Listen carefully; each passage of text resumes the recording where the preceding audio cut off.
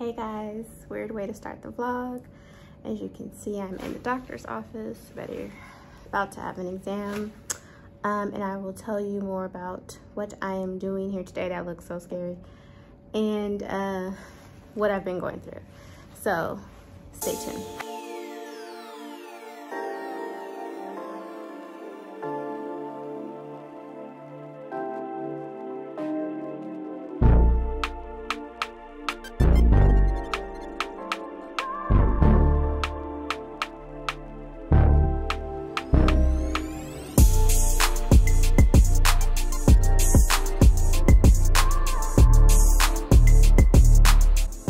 I post about babies a lot. I always wanted a family. When I was a little girl, everyone would be like, what do you want to be? I'm very opinionated and extremely strong-willed, so everyone thought I would say stuff like, you know, like a president, doctor, lawyer, you know, stuff like that. I just wanted to be a wife and mom. Yeah, finding that out was really hurtful. It really, I don't know how to explain it. When you feel like your body doesn't work the way it's supposed to, it just kind of turns your life inside out, and when you think you have time, you don't. So that's what I've been going through for the last couple months. We started the process last year, but Tony changed jobs, which means insurance changed, and I didn't want to get into deep, so to speak, with an OBGYN, and then our insurance ended up not covering the person. It was kind of a blessing in disguise because I really did not like OB. Very high. My OB last year was also a fertility specialist, but like he was so annoying. His rates as far as live births were very high. His bedside manner was, y'all ever been to a doctor and you just look upside their head? Like, he was just rude, very like no personality, very, I like for a doctor to tell me the real and to be honest with me, but you don't have to be rude. He basically said you're fat and old, is basically, in medical terms, that's what he said to me. The new office I'm going to thus far, you know, knock on wood, has been great. They just make me feel very comfortable. They tell me the facts. They don't sugarcoat, but they always encourage me and make me feel, again, very comfortable. I think it's because it's all women.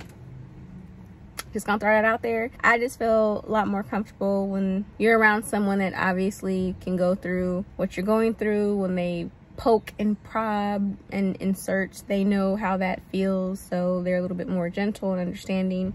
Just, I feel better about it. As it stands, we don't think we'll have to do IVF, which is like the most expensive thing, which I just for sure knew with my luck that I would have to do. We checked my fallopian tubes. I don't know the name of the test, I'll put on the screen, but y'all, honestly, that fallopian tube test was like a pap smear on steroids. Like, it was one of the most horrible experiences I've ever had medically in my life. Like, it was just horrible. Basically, the test was to see if my fallopian tubes were clear. So basically, they pump your fallopian tubes full of dye and do like this big x-ray. It looked kind of like a C-scan machine where like you're laying down and the machine comes down on your pelvic and stomach area, basically to see if your tubes are clear. So I did that before I even went to the specialist with my internist, because she was like, let's just get all the tests that we can get done so you can just hit the ground running when you go to the fertility specialist. Then I went to the consultation with my doctor's office, the fertility specialist, who I honestly like, y'all, because as soon as I went in there, they did an ultrasound. There's like, that was the consultation, and I just love the fact that let's just get stuff going. So I went in there, they said they saw some fibroids, but it was just a 2D ultrasound, so I had to come back today, which is what I did today, and do a 3D ultrasound, which is basically where they take a balloon, insert it with saline, a liquid, to see if they were concerned the fibroids were in the lining of my uterus. So that would cause problems if I were to get pregnant. Turns out they're not there, so, or as far as on the lining of my uterus, so I'm all clear. In between that, I've gotten genetic blood work testing, because when we get a donor, we have to make sure whatever I'm positive for, and I found that I'm positive for some stuff, the sperm donor or the donor isn't positive for the same thing, so the baby won't have any kind of issues. So all of this has been going on. Again, I just got the results via email 2 days ago, but I made an appointment with the genetic specialist as well as the fertility specialist to go over that. So now as it stands, since we got all the testing done, y'all, since we got all the testing done, the next step would probably be for me to start taking hormone pills. And then they said that they were going to trigger my eggs to drop. I don't really know what that is, but I know I'm gonna have to give myself injections, and then they call me in for the insemination. I'm happy and I'm scared that it's moving so fast. These vlogs coming up are kind of like my little kumbaya moment to decompress and say stuff out loud and, you know, get the realization of it. So yeah, y'all, that's what I'm dealing with. I was running out the door. My doctor's office is like an hour away from me, so as I was running out the door, I had to drop off my ballot to vote because today's last day, plus get gas. And that may not sound like a big deal, but when you are in California, that process alone was about 30 to 45 minutes. And then I just hopped on the freeway, and the freeway is just, it's a toss-up as far as traffic-wise. And then I couldn't find parking. So I was gonna start the vlog beforehand, but I already know I was running late and there was way too much to do. So that's why I started in the doctor's office. So I didn't take out anything for dinner, which is why I failed. That was my fault, but I was just running late. Plus I was super, super nervous about this ultrasound. I hate things like this. So my mind really wasn't where it was supposed to be. So we're gonna order some dinner.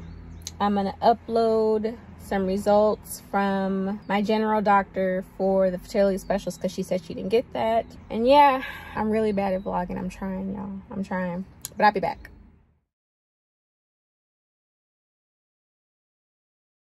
Hey guys, it is a day later. So sorry about that. I think we left off, I showed you that Tony took me out to dinner. We went to like Red Lobster just because I wasn't feeling that great after the appointment, a little sore, and you know, I have the best spouse ever, so she didn't want me to cook. So like I said, it's the next morning. I am sitting in my little makeshift office and I am responding back to comments on the channel. I'm also watching a friend's playlist, and my house is looking kind of a mess as far as my living room, so I'm gonna tidy up that. I don't remember if I told you or not, but basically the test I was doing was to see if my fibroids, which is very common in African American women, I don't know why, doctors don't know why it's so common, but it looks like I have 3 on each side of my uterus, and they wanted to make sure that that wasn't in the lining of my uterus because that would bring complications when I get pregnant. So it wasn't, so very happy about that. But it seems like all of the big tests are pretty much done. I also got some blood work a couple of weeks back for genetic testing to see if I have anything, you know, that I would have to notify the sperm bank where we're going to get our donor, because you don't want to test positive for something and the sperm donor has that or is positive for that. There's more likelihood that your child will come out with whatever you guys are positive for. So that was super important. I didn't think the insurance was going to cover it, but it did, thank God. So I think that's really important. So yeah, it looks like now all I have to do is a final, not a final, but like kind of a follow-up to go over all of the test results, and then we will shop for the special juice and then start the hormone treatment and then have a baby. So yeah, I'm pretty excited and kind of scared, but I'm just hoping for the best and trying to stay positive. It's really hard to stay positive when there's so much in the air and so much that could go wrong, and I just always try to stay positive, and it's really, really hard sometimes because if you're anything like me, like you overthink things, and I'm like the WebMD person. Like y'all, I could cough and I'm on WebMD and I'm thinking I have some kind of like tumor. That's me. So this process has been very challenging, but I have been positive. I have slipped up and, you know, let negativity in, but I'm really trying not to, and to be hopeful and praying about it and manifesting it. So really trying. Sorry if it's loud in here. I always have my windows open. This fool always, whenever I pick up the camera, he want to blow pull up the leaf blower or freaking mow the lawn. He want to do something. But anyway, I'm gonna flip the camera around, show you this mess I have to clean up. I have laundry I have to fold, finish responding to some comments, and I'll check back in with y'all. I don't know if y'all like this. Again, I'm terrible at vlogging. I love watching vlogs, but I don't think I'm a good vlogger. Bear with me, I'm gonna try to get better. Here's my little makeshift office, my bookshelf. I was gonna do a voiceover, so I have my headphones, my burner phone. This is my liquid iron, y'all, that I have been taking. It tastes like death, but I feel so much better. It's a liquid form, and it comes like in a little dropper, just because I am not the best at taking pills, but this has really helped me. Said these like they pills. But yeah, replying back to the comments on the YouTube channel. I have paper back there. I don't know what that is. My cart y'all know of. I need to vacuum. I'm gonna plan today. I have to clean all of this up, put those box lights up, and these are all the packages that I have to review for videos. So a lot going on. I always have my little blanket because it's colder in the morning. But yeah, and here's the window and all this noise that you probably hear. But I'm gonna go ahead and clean all this up, and like I said, I'll check back in.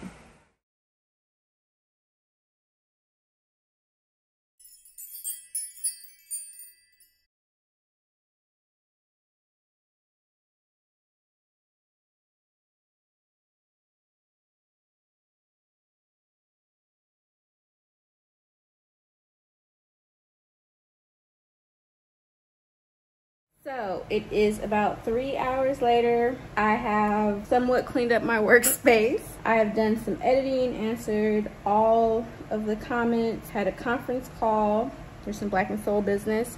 And now I'm going to, I also had lunch. I had the bomb salad, y'all. You follow me on Instagram, I posted it. It was so good. But now I'm going to fold clothes while watching an old Lifetime movie. First off, shout out to old heads that like the old Lifetime. The new Lifetime sucks. Like all the new Lifetime movies, like I feel like they get the actors from like Walmart, like they're great value actors. That's shade. But the old school Lifetime, like movies from 1992 and 1990, those are the best movies. Anything 2000 and above as far as Lifetime is trash. But anyway, we're gonna watch a Lifetime movie. I'm gonna take my iron, because I haven't done that. I'm gonna take my shot of iron, y'all. It's so nasty. And I'm gonna sit in front of the TV and wash clothes, and then vacuum, then get in the shower. And I have a virtual doctor's appointment that I have to get ready for, and I'm probably gonna shoot another video. So let's get cracking on this. So y'all, this is like literally the absolute best organic lemonade. It's strawberry lemonade. It's not too tart, not too sweet. I absolutely adore it. But I just wanted to share with y'all how I take my liquid iron. Sorry if you hear the TV. But actually, let me turn that off. Okay, y'all, sorry. So this is the liquid that I take. I will leave a link in the description box below. I got it from Amazon. Now, again, I'm not a doctor, I'm not a nurse. Always check with your health professional, you know, when you're doing any kind of supplements, vitamins, whatever. This works better for me than pills. I'm not a big pill taker. And plus the pills really hurt my stomach. So the way I've been taking it that works for me, look how dark this is, y'all. I will put the amount, and 1 droplet is equal to 50 milligrams of iron. So I squeeze all of it out. I am a toddler, y'all. I do not like pills. Y'all that have been following me for a while know I take gummy vitamins. Like, I'm not here for it. But look how disgusting that is. Ooh. So normally what I'll do is I'll put this in a shot glass, mix it with some kind of juice. I've not done it with my strawberry lemonade because I love it so much, but I'm not opening up a soda or something just to take my medicine. But anyway, I will put something sweet with it and then just take it to the head, y'all. Like, for real, like I'm 20 again. Like, that's how I take my medicine. Yes, I'm a toddler and I know it. I'm doing what works for me. Stop being me. Wide awake is the way that you left me, side by side in your car in the backseat. Wide awake is the way that you left me, oh. Now it's clear we are here back